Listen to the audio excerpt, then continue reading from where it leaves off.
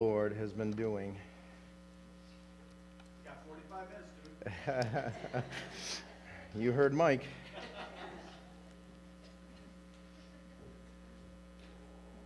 Dan, it wasn't my fault. Mike said so. Wow. Welcome back, everybody. If you could stand right here right now and listen to you all sing, glory to God. Glory to God. God is so good.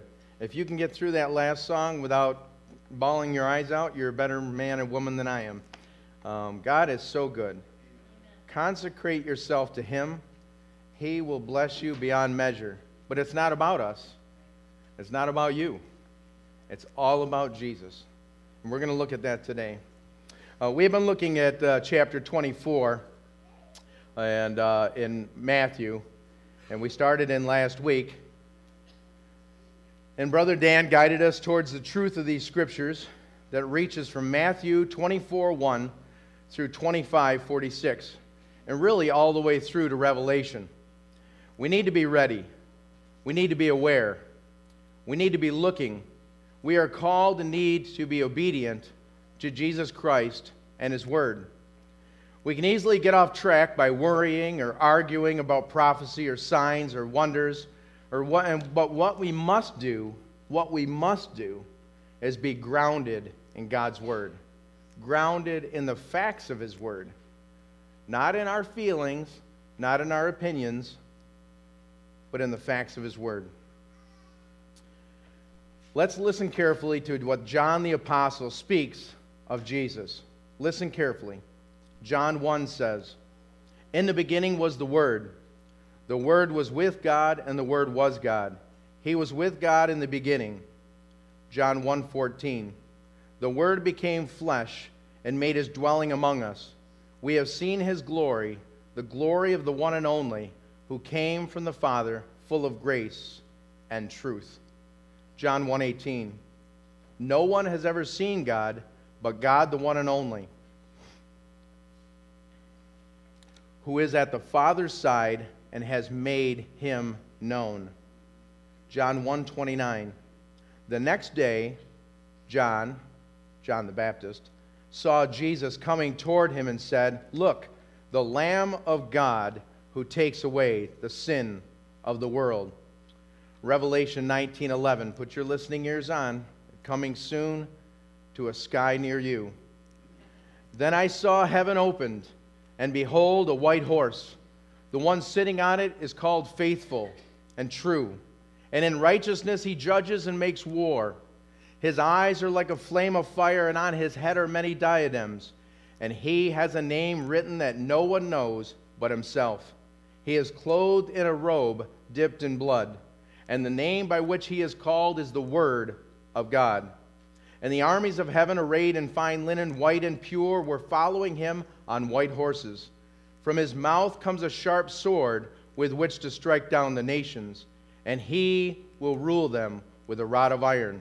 He will tread the winepress of the fury of the wrath of God, the Almighty.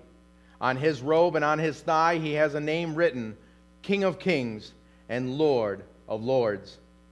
Listen carefully as John the Apostle and all of heaven now describe who this Jesus is. Revelation 5:1. "Then I saw in the right hand of him who was seated on the throne a scroll, written within and on the back, sealed with 7 seals. And I saw a mighty angel proclaiming with a loud voice, 'Who is worthy to open the scroll and break its seals?'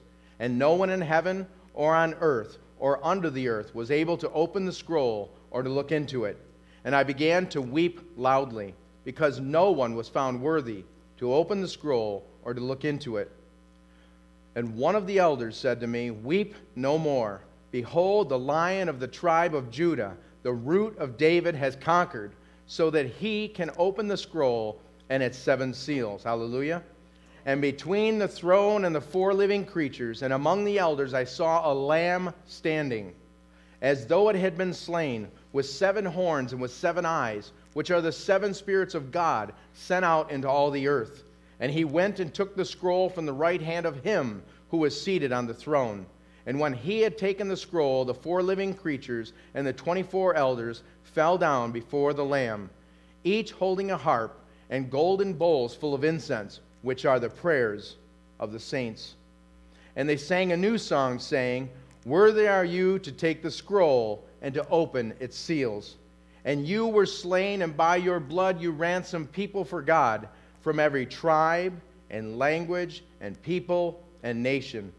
And you have made them a kingdom and priests to our God, and they shall reign on the earth. Occupy. Then I looked, and I heard around the throne and the living creatures and the elders the voice of many angels, numbering millions upon millions, myriads of myriads and thousands of thousands, saying with a loud voice, Worthy is the Lamb who was slain to receive power and wealth and wisdom and might and honor and glory and blessing. And I heard every creature in heaven and on earth and under the earth and in the sea and all that is in them saying, To him who sits on the throne and to the Lamb be blessing and honor and glory and might forever and ever. And the 4 living creatures said, Amen. And the elders fell down and worshiped. Where does worship start? Starts in heaven. Pours out upon us. It starts every day within us. He who has him abiding within him. He must abide within us, and we must abide within him. Worship starts every day. If this is the only worship time you get, oh, you are so missing it. You are so missing it. God has called us to so much more. Amy said it, it's not about this building. It's not about a program. It's not about a person. It's about Jesus Christ. He is the one who is worthy. He is the one who laid down his life. He is the one who has paid our price. He is the one who redeems us. He is the Savior of all mankind. There is no name under heaven by which man may be saved but Jesus. Don't kid yourselves. Don't listen to the world. Please, listen to your God. There's no other way into the sheepfold but by the shepherd. Any other way into the sheepfold is seen thievery and robbery. Don't get convinced by the world that there's many ways unto God. You might arrive there at the wedding feast, and he may look you in the face and say, Where's your wedding garment? Who invited you? How did you get here? And he tells Michael, maybe Gabriel, maybe all the saints, bind them up. I don't know them. And sends them into utter darkness. That's God's word, not mine. That's his opinion, not ours. He is a holy and just and beautiful God, and he's calling us for such a time as this. Come unto salvation. If you're here without the Lord today, come. If you don't know this Jesus of which we speak, come. If you do, stand up. If you do, let's go. If you do, we're called to do something now for such a time as this. Because the white horse is charging and stomping the ground of heaven, and the white horse is ready for its rider. We have to understand that. We have to know that.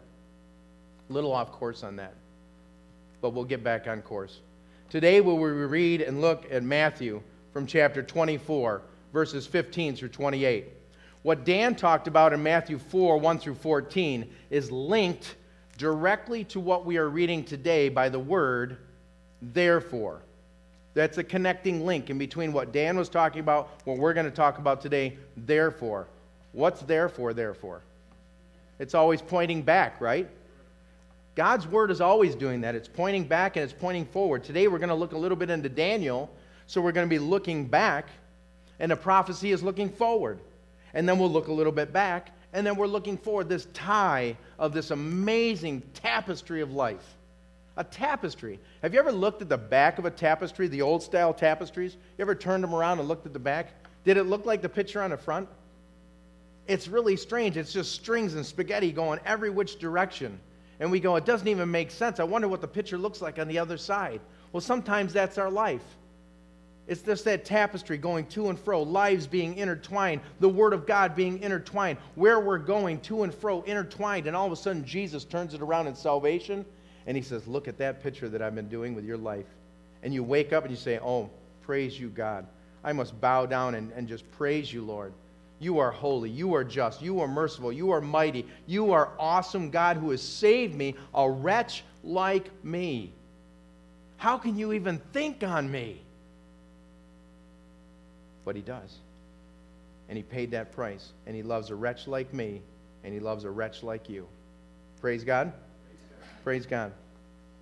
Both of these passages, what Dan read and what we're going to look at today, speak of the end of the age. But Matthew 24:15 through 22 homes in on or particularizes on a great event in that time period. That event being the prophesied or the foretold abomination of desolation in the holy place. The name or description, the abomination of desolation, is very significant. Don't miss it. Abomination of desolation being the desolating abomination, or that abominable thing, or that thing which threatened and brought desolation upon. We have to get, what does that mean? It just sounds like some grandiose apocalyptic word, this abomination of desolation. We can just cross right over and say, I don't understand it, so I'll leave it to somebody else to think about. We're to think about it. We're to know that the time is now. We're to know that we're to be looking about at this world and going because of what's happening, because of salvation is what transforms us. Because of transformation is what compels us. Does anybody in here feel compelled over the last 3 weeks, 4 weeks, 5 weeks, 6 months? Compelled to say and do something that you've never done before? I don't know about you, but the Lord is stirring something right now. His Holy Spirit is stirring something right now worldwide. The Holy Spirit is what holds back the man of lawlessness. The Holy Spirit. The Holy Spirit must be removed. If the Holy Spirit is removed, are we here? Praise be to God. When the Holy Spirit's removed, those are of the Holy Spirit, those are of Him, are gone. Those that are here today that are listening and can't hear me, remember this when that time comes. Those of you right now, you don't know why you're here and you don't know Jesus Christ, and you're seeing what you're seeing and you're hearing what you're hearing in God's Word, and you remain, remember what was told you on this day in 2021. Don't forget it.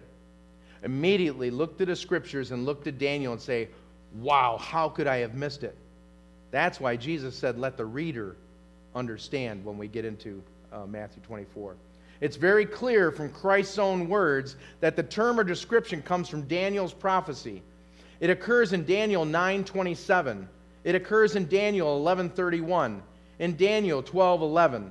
The word abomination is used in the Bible as that which is distinctly detestable or offensive to God and is rejected by Him. It is used with reference to heathen gods, idols, and things connected with them. We can conclude in our minds, look for clues. I'm an ex-police officer. I love looking at clues. I love finding clues. I love finding the answer. I love seeking things out in an investigatory manner, looking at it. And this is a clue. People, if you're asleep right now and you're saying, Brian's droning on and I have no idea what he's talking about, listen to me. Listen to me.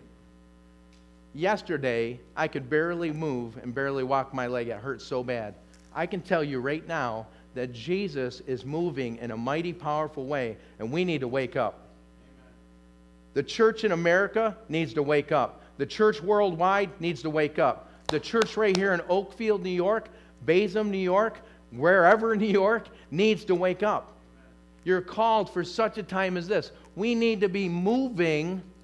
God is allowing us to see, and we need to move towards what He's pointing you towards. Let's wake up together. I'm not chewing or rebuking you. I'm telling you what the Lord's been rebuking me with all week. Brian, do you see what I see? Yes, Lord. No, Brian, listen. Knucklehead, listen. Do you see what I see? Well, Lord, I see some people gathering. I see some people coming alive. I see some people waking up. I see some people having callings, that they're being stirred inside to do something for Jesus that's more substantial and not because of themselves, because they're ready to be insignificant. Do you think Dan Wampler accidentally brought that message a couple weeks ago? Are you willing to be the insignificant one? Are you willing to say, I'm charging into battle and it's okay if I die before I get there? None of us want that. Oh, I want my name in lights. Oh, I want my name in books. I want my name on the side of a building. Boy, it'd be nice if my name was on a roadway somewhere. Who cares? Who cares? That's for the world's eyes. Whose eyes do we care about? This Jesus that we just read about in Revelation. That's who we care about. Who cares if we're the most insignificant Christian that ever walked the planet? Praise be to God. But be an active, moving, insignificant Christian. It's awesome. It's powerful. It's mighty because it's in Him, and He'll cause you to do things you never thought you could do. He'll cause you to say things that you said, there's no way I could ever memorize God's Word. I can tell you right now, baloney. Amy hates when I say that. Malarkey. Baloney. Shenanigans. You can memorize God's Word, but that doesn't bring salvation. You can quote God's Word. Doesn't bring salvation. You might lead thousands of people to Jesus Christ, and it doesn't bring salvation. I may preach to you over and over again, trying to awaken your spirit, maybe even bringing people to the brink of salvation and unto Jesus, and I may put myself in hell if I don't know Jesus Christ. Do you believe that? That happens. People preach the Word their whole life, and they stand before the Lord, and they say, haven't I done great and wonderful things? I never knew you. What are you talking about? I did miracles. I did all kinds of things. I never knew you. Depart from me, you worker of iniquity, you man of lawlessness. Be careful when the man of lawlessness, the man of sin, starts doing false miracles in front of you and starts pretending to be the man of God, starts pretending to be God Himself. When you start seeing that or hearing that, and if you can't see it right now, that the world's marching for that, the great delusion, if you can't see the church in general worldwide falling away, there is a huge falling away from the church of God. Huge. I'll get back off that. Let us read together Matthew 24, starting at verse 15. Lord, give me time. Lengthen the time, Lord. So when you see the abomination of desolation spoken of by the prophet Daniel, going back, standing in the holy place, let the reader understand. The reader of what? The reader of Daniel. Let the person go back and read Daniel and understand it. Then let those who are in Judea flee to the mountains. So is that us? Are we in Judea? Do we live in Judea? So who's going to be fleeing to the mountains? Those in Judea. Let the one who is on the housetop not go down to take what is in the house. And let the one who is in the field not turn back to take his cloak. Is there some urgency there? Real urgency. Don't even turn around. What does that sound like? Does anybody know their Old Testament? Abraham had a little relative named Lot. What was Lot told to do when he was coming out of Sodom and Gomorrah? What was it? Say it louder. What does it say? Everybody. What? And his wife did what? What happened? Is God serious when He tells us don't look back? He's pretty serious. Don't look back, for your life, your soul depends on it. And the men and women of righteousness will obey. We will run and not look back. But right now, you're not running. You don't have to run. Run towards the one who saves. Run towards the one who equips. Run towards the one who's pouring out His blessings upon you right now. We're the richest nation in the world. Do you miss that? Are we missing that? He who has been given much is required much. You've been given so much love, so much freedom, so much time. Are you missing it? Are we so caught up in grumbling about who's in power and who's not in power and who's doing what and who's enacting what? Who cares? They say, Brian, well, you can't walk blindly. I'm not walking blindly. I'm telling you, folks, my eyes are wide open. God himself is saying, do you see as I see? Stop getting caught up in the civilian affairs and start training like a soldier. Why is he calling soldiers unto himself right now? Why do you think that? You got to have somebody to train. Why do you think around the world, this is worldwide, not just here in the United States, around the world, worldwide, he is calling soldiers unto himself right now. He is calling Army men, Air Force men, Navy men, all around the world, and women, all unto himself. Why? Because they understand that training. And he needs guiders. He needs trainers to say, get up and get serious. If a drill sergeant gets in your face in the morning, any of you that's been in the military, are they kind of serious? Mr. Cassicelli, do you take it seriously when a drill gets in your face? Yes. And his round brown is bumping off your forehead? And you're going, what is this guy's problem? I wish he'd take a breath mint. You know, he's right in my face. What is up with this guy? God is serious, and we need to get serious. We need to get serious. I'm sorry. If those days had not been cut short, no human being would be saved. But for the sake of the elect, those days will be cut short. 23. Then if anyone says to you, look, here is the Christ, or there he is, do not believe it. For false Christs and false prophets will arise and perform great signs and wonders, so as to lead astray, if possible, even the elect. How strong is the delusion going to be? How strong are the fake signs and wonders going to be? Almost to the point that he could lead the elect away. That's a pretty strong delusion. That's a pretty strong false acts of mercy and grace that aren't real. How do you know a counterfeit? How do you know a counterfeit? By knowing the real thing. You can only know a counterfeit by knowing the real thing. If you don't know this Jesus that we're talking about, and you don't study him, and you don't know him, and you don't seek him, and he doesn't reveal himself to you, you will buy hook, line, and sinker the deception of the age. I'm telling you, you will. If you're here right now and you're like, I just like coming because it's kind of like a Rotary Club, it's kind of like the volunteer fire department, it's just kind of like a good group of people. I just like to hang around and they're nice, they speak well of me, they hug me every now and then, they shake my hand, they keep their distance and respect me. You understand why? That's not why we're here. Say that with me. That's not why we're here. Why are we here? We're here to worship Jesus Christ. We're here to become equipped unto what? Equipped unto good works. Are we saved by good works?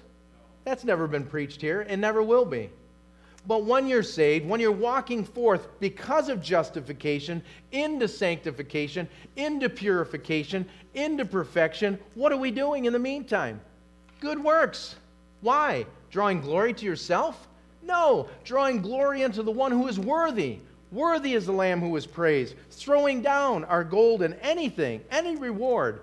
We will stand before the Lord and weep, and I think weep because when he says, turn around and great is your reward, we'll weep because we say, we didn't earn that. That was you. No, great is your reward. Father, no.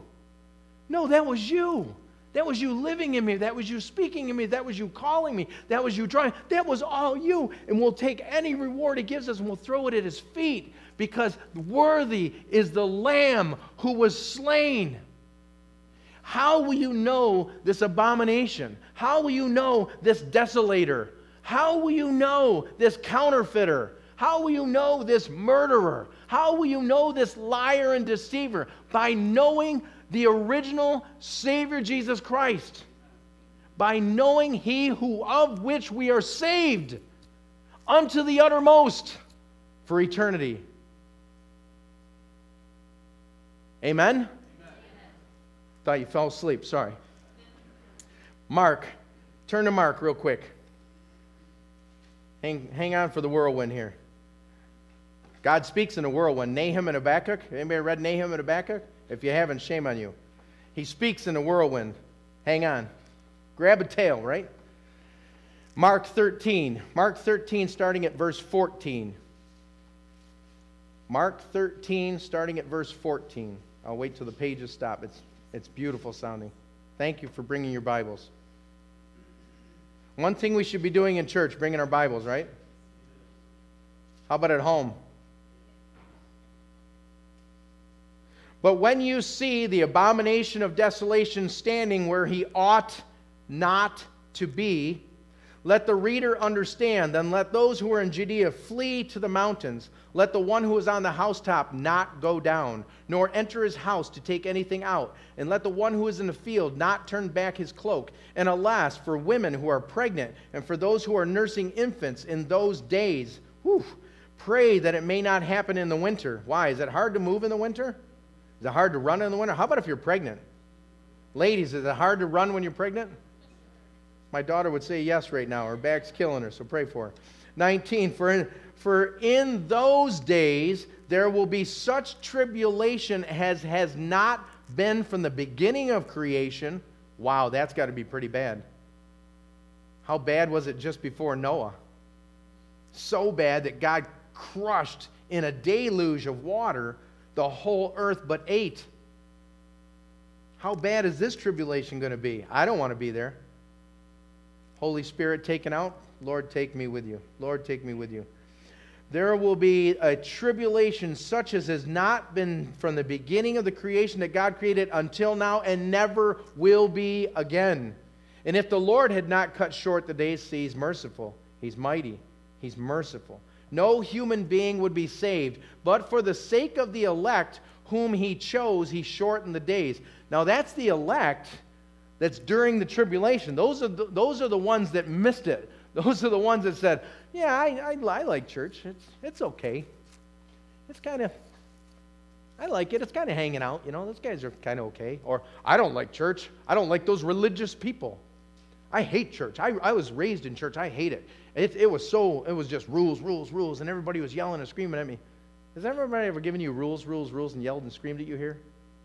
Well, maybe I yell a little bit. It's Jesus Christ, right? It's Jesus saved. It's Jesus in us. It's Jesus. He is all these things, right? So in these things, we have to see that this is the elect within this tribulation period that we're talking about. So he shortens the days because of those that are being saved. And then if anyone says to you, look, here is the Christ, or look, here he is, do not believe it. For false Christs and false prophets will arise. How do you know a false Christ or a false prophet? You know the real ones. Will arise and perform signs and wonders. Oh, I thought only God did signs and wonders. Interesting, huh? To lead astray, if possible, the elect. But be on your guard. Remember what Brother Dan said. Be ready. Look up.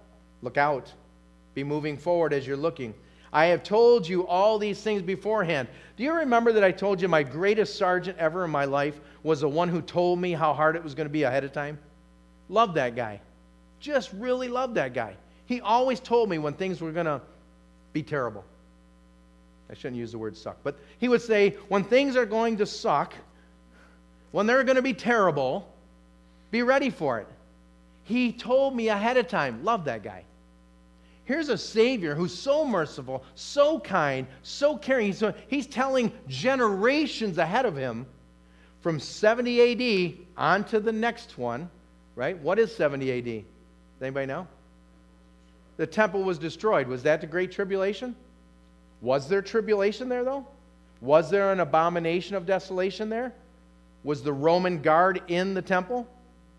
They shouldn't have been there, should they? Did they bring standards and signs in the temple? They shouldn't have been there. So there was a foretaste. There was a type of shadow. There was a type of abomination of desolation in 70 AD. There's no doubt in my mind. There's no doubt in your mind if you study it. There was a foreshadowing in Daniel's time, or within a couple hundred years. He already told us. We look back on the man Antiochus Epiphanes IV, and you look at, there was a type of abomination of desolation. He brought in the temple pigs and slaughtered them. He made the temple a temple unto Zeus and Jupiter. That was an abomination unto desolation. He was a desolator, but he wasn't this one. Titus, taking in his army, taking in Gallus. They're surrounding Jerusalem. Unbelievable. You got to study history. I love history. It is amazing. When you're an investigator and looking at history, it's awesome. Amazingly, this Roman general surrounds and sieges Jerusalem. And all of a sudden, inexplicably, he backs off. And the Christians all escape. That's historical. Did you know that?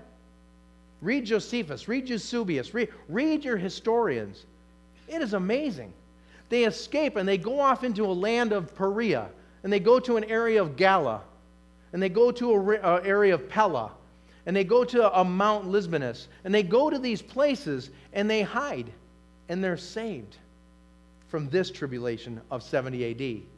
Now we're looking forward. Remember, we're looking back and looking forward, looking back and looking forward. This God of ours is so awesome. He wants us never to be not aware. He wants always for our minds to be thinking. Now, if we look at history, Jesus was standing outside Jerusalem upon his triumphal entry. Does anyone know what he said? He was weeping. Do you remember that? He wept. Remember what he said? They should have known the day. They should have known the time when he was going to come. Why? Because he had said ahead of time. Through who? The prophet Daniel. The times were already given to the year, to the day when he would arrive, and they missed it. So here, what does he say? Let the reader understand. Let the reader understand. So as you're reading Scripture, ask the Lord, let me understand, Lord. Let me see what you see. Let me know what you know. He just shut me off. There you go. Going down further. Go to Luke. I got about 8 minutes, so I got to hurry. Mike gave me too much time. Luke 21. Luke 21. Now this Luke is telling us, he's a historian, he's a medical doctor, he's very thorough, and he's telling us about something that sounds like it's about to happen. But he's paralleling the same thing that Jesus is already talking about in the future, and this is the future, but it sounds like something that's a little bit closer in its speaking. So I would guess that there was an answer of yet, but not yet, but in the future in Jesus' answer. When they came to him and they asked him these questions, when will these times be? When will this thing happen? When are all these things you're talking about going to happen? Luke writes this, and it sounds a little bit different from the others. Listen carefully. Luke 21, verse 20. Luke 21, verse 20. Is everybody there? But when you see Jerusalem surrounded by armies, were they going to see Jerusalem surrounded by armies? Yeah, Gallus is there. Then know that its desolation has come near.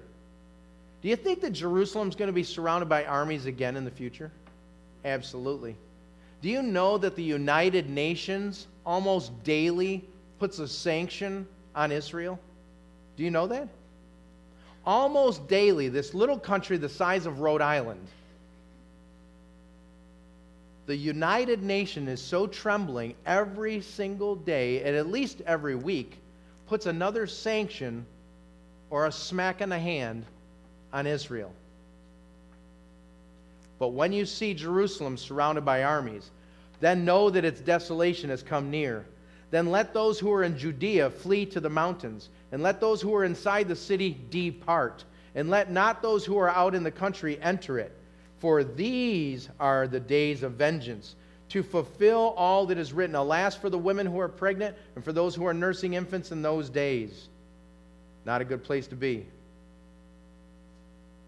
For there will be a great distress upon the earth, whole earth, wrath against this people. What people? Jewish people. They will fall by the edge of the sword. Do you know that in 70 A.D., 1,100,000 men and women and children were killed? Did you know that? That's a historical fact. 1,100,000 people. Over 100,000 were taken into captivity. Sounds a little bit like what we're talking about. Jerusalem will be trampled underfoot by the Gentiles. But here comes a strange thing that hasn't happened yet. Until the times of the Gentiles are fulfilled. Interesting. So he's looking forward to 70 A.D. that they don't know is going to happen yet. Do you think that they did know that it was going to happen? They take Jesus out and they say, look at the temple. Isn't it beautiful? Isn't the polished limestone and the polished marble covered in gold? Over 100-foot tall walls. That's not going to disappear. We've got this, Jesus. That's going to fall.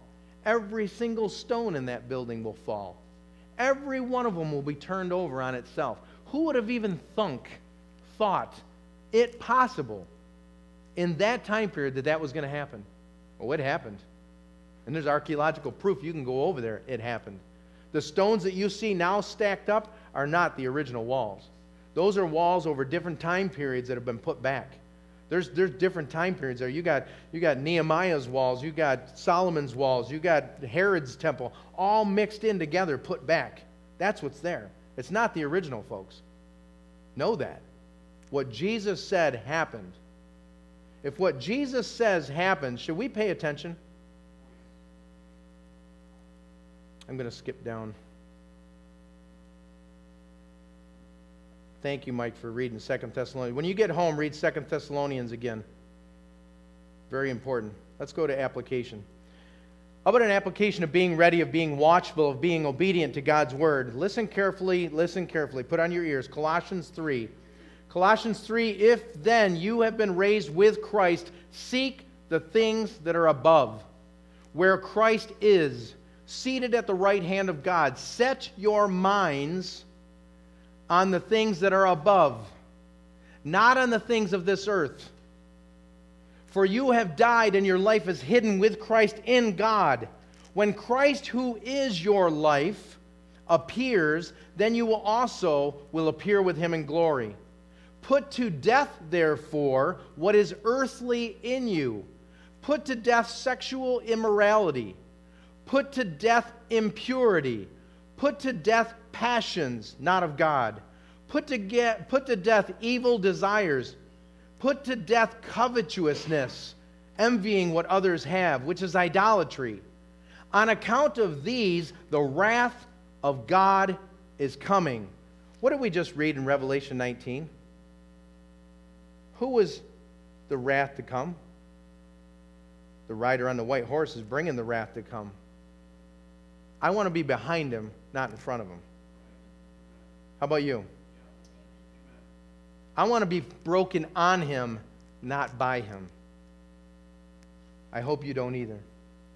On account of these things, the wrath of God is coming. In these you too once walked. If we're a believer, we once walked that way. But when you were living in them, you walked that way. But now you must put them all away. Anger, wrath, malice, slander, obscene talk from your mouth. Don't lie to one another. See that you have put off the old self with its practices and have put on the new self, which is being renewed in the knowledge after the image of its creator.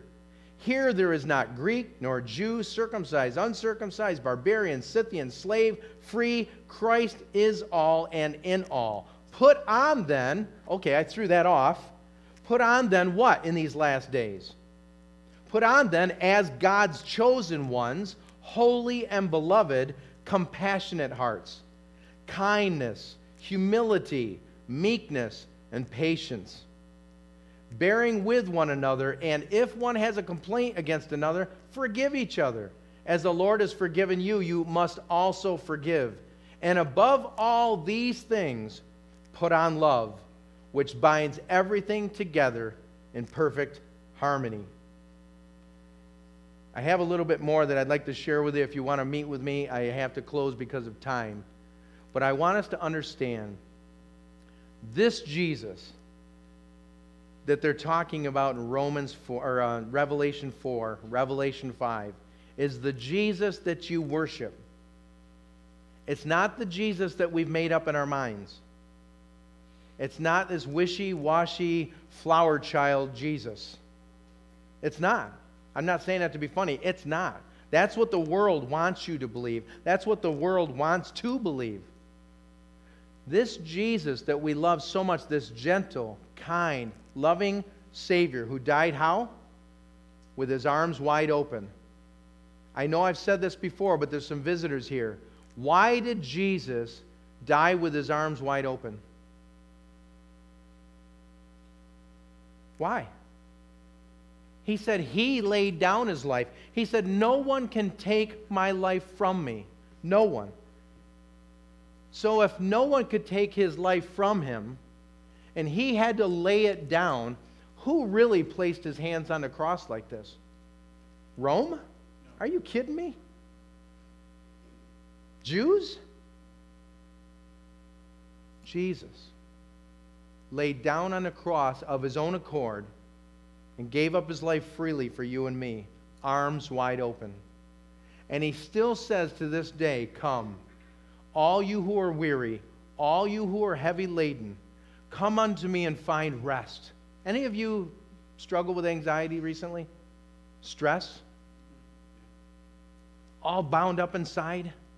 Not knowing what tomorrow's going to bring? Just worried about everything? Go outside today and close your eyes and just listen to the birds. I stood outside this morning and just closed my eyes and felt that sunshine and listened to the birds. I counted 9 different species of birds singing. It was so beautiful. And then geese, way in the distance, I heard geese. What's that a sign of? Spring. The birds are singing a chorus unto who? Worthy, worthy, worthy is God Almighty. Do you know that's what the birds sing? We think that they're singing to each other. Well, there's probably some communication going on, but I have an idea that they're saying worthy, worthy, worthy is God Almighty. Worthy is the Creator of all kind. Worthy is Jesus Christ who came to save. They can't wait for creation to be set free. The animals. But he sets us free. Arms wide open on the cross. Come unto me, all you who are weary, all you who are heavy laden. Find your rest. For my ways are different. My ways are light. Yoking with me is a light walk. Christianity is not a hard thing. In him, in your own power, it's impossible. It's like walking with your legs in mud. It's like walking with 3 bulging discs against your vertebrae. That's how hard walking without the Lord is. Walking with the Lord, unbelievable. Could not do that last week. God is unbelievable. He is a good God. He loves us. He's merciful and He's kind. Let's pray. Father God, I thank you for this day. This single day that you saw at the beginning of time. This special day that we had no idea would ever exist in our lives or those around us. Father, we thank you for you seeing us through eternity. For you, Jesus, for seeing us and pointing forward and saying, I'm warning you ahead of time. I love you that much. More blessed are they that see, that's not what he says. More blessed are they that don't see me and believe than those who see and believe. Father God, I thank you that we can not see you personally with us right now, and we believe. But Lord, we know that you're living within us. It's an explanation we truly don't totally understand. But Father, we declare it to the nations. We declare it to the tribes. We declare it everywhere as we go. Father, I pray if there is one here that doesn't know you as Lord and Savior of their life, that today would be their day of salvation. Today would be that day. Father, I pray for those of us that are just sitting comfortably in our lives. Those of us that are so caught up in the civilian affairs of life that all we do is murmur and grumble and walk with heavy hands and walk with heavy feet. Lord, we come to you today and we lay that at your cross. We put that at your feet. Father, set us free. We thank you that you've done that. We thank you that you always hear us. We thank you that you always see us.